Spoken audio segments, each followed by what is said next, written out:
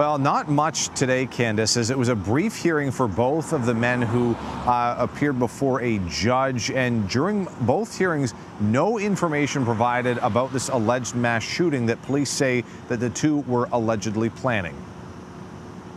The first hearing was in district court for Roman Balacarcel. It marked the 38-year-old's first appearance since his arrest and was done by video. He was ordered held without bond, but was told by the judge that his attorney could file a motion for one.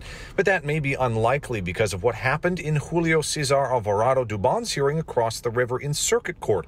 That hearing was an appeal by the Commonwealth to Dubon being granted bond by a district court judge last week.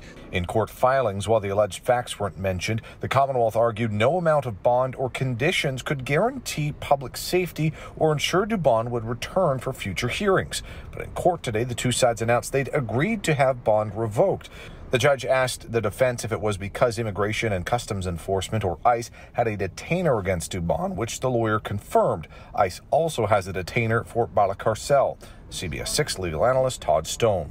So since there's a detainer on file and it kind of makes the whole bond hearing moot. At the moment, both men only face a single charge of possession of a firearm by a person not in the U.S. lawfully. Richmond Police allege they were planning a mass shooting at Dogwood Dell on July 4th, but again, that was not brought up in either hearing, and neither side would comment to reporters after Dubon's case. But new court documents for Balacarcel were made available. Information in his arrest warrant repeats what police have said about a tipster calling about a mass shooting on July 4th by people with high-powered rifles, but there is no mention of a location for the alleged plot.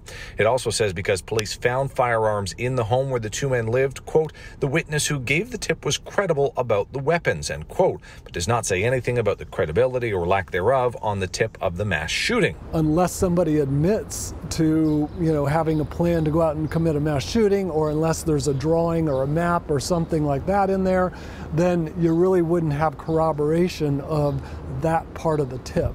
Stone says unless specific charges are brought related to the alleged plot, prosecutors could go through the entire gun case without ever mentioning details about it, but says if they get a conviction, it's something they could bring up during sentencing if they want a tougher sentence. You would expect to hear a prosecutor bring that up at sentencing because it's something that a judge would want to take into consideration when considering what the sentence, should actually be within the range.